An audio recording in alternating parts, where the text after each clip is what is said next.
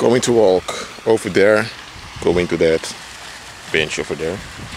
Oh, let me keep walking. You know,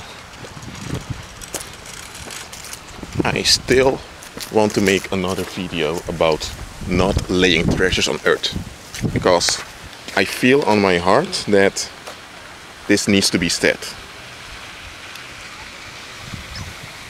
I'm keeping these, animals in view because I'm going to refer to them in a moment.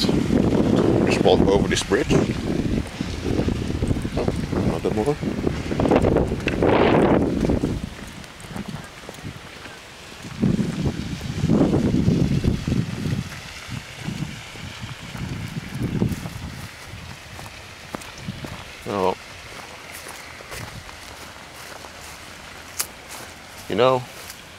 Well, no, I'm going to the bench anyway. Oh, look, just think with me for a moment. You are viewing this video. What is the number one problems humans face in relationships? I don't care if it's a marriage or a dating or business relationship or a relationship between countries. What's the number one problem that is the core problem of all human relationships? The answer is selfishness. Someone has a claim and he or she expects others to validate that claim so that the claim will become reality.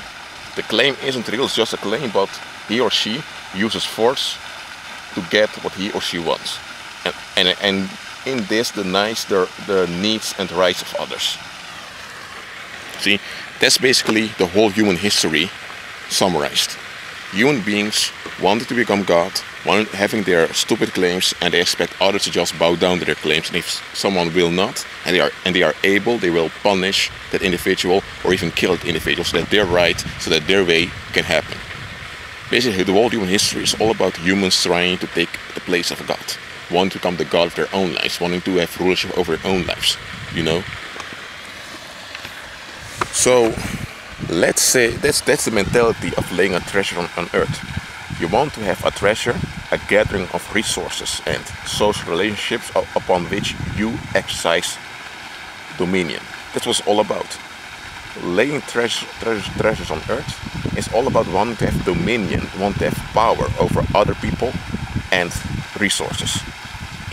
And the Lord made clear that we are not supposed to get involved in such things. That's why, people love to gather in sects and excluding others. Because those within their power who need them, because human beings, often have the abusive tendency to use natural resources to gain power over people. You see, those within the power of you, who need you, they have no choice but to give in to your demands, to your illusions, to your false expectations. Those outside of your influence, who can't go without you, they won't do that. They will put you in your place. So that's why in human societies you see that people divide each other in groups, and groups avoid each other. And not talk about multiple ethnicities, talk about inhomogeneous ethnic society.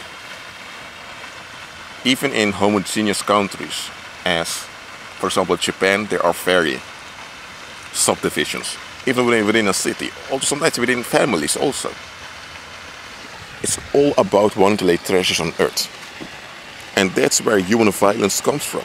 Because people want to make treasures on earth. They want to have power over other human beings, over social relationships, and they use natural resources as water, food, and soil, pieces of land to do that. And they claim that they claim ownership, they claim rights and everything, but it's just a game. It's just a dangerous game of wanting to become God. So this should be it for now. I shouldn't have to make another video about this. When someone wants to become the God of their own lives, they begin to search treasures in life so that they can replace God in their life. You want to replace the place of God in their lives. They want to become their own God, and they know they can't be their own God, so now they search for treasures that can feed their illusions. And they will kill, murder, and steal in order to achieve that. And that's basically what most people do through life. Unfortunately, also those that are born again, because they haven't matured yet. Don't do that. The Lord is your treasure. He will take care of you. And yes, in life you can act wise by making provisions when the Lord commands you to do. I'm not saying to be spendthrift and waste everything, no. However, don't make those things your treasure, because else you're in trouble.